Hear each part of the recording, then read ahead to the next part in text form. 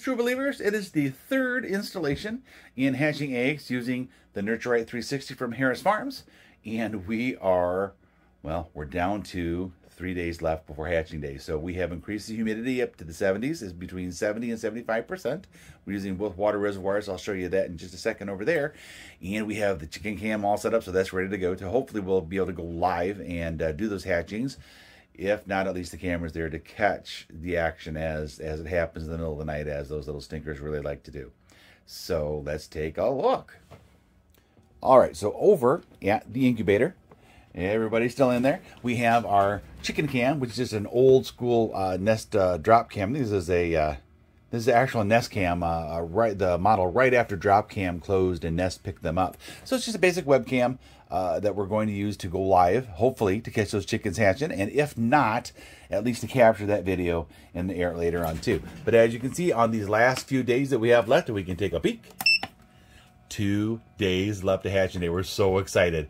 At this point, as you can see, the humidity is way up there. It's at 72%. It is supposed to be, because in these last 3 days, we're using both the A and B slots to add that water and jack up the humidity in there to really make it a warm, toasty, healthy environment for those chicks to pop out of their eggs.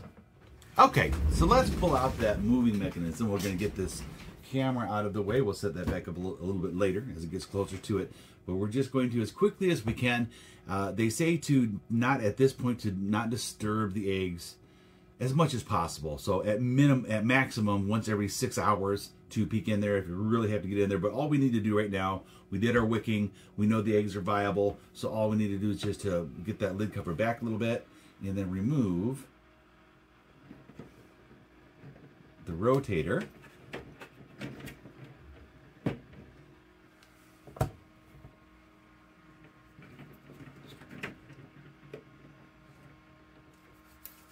And replace the cover. So we get the humidity to build back up, because if you can see that, it already dropped down to 40% humidity right away. And that is why they say if you have to get in there at least 6 hours apart so it gets a chance to get that humidity back up to where it needs to be. Put everything back together and see it back at the day. And here is the view from the chicken cams, what it's going to look like. Hopefully we'll get that on time, or at least how we'd like to see it happen. And that is all I have for you this time.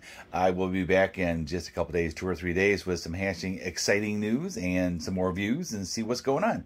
Take care, play it safe. Don't forget to write all your happy thoughts in your Dr. Max Happy Book, and I will see you very soon.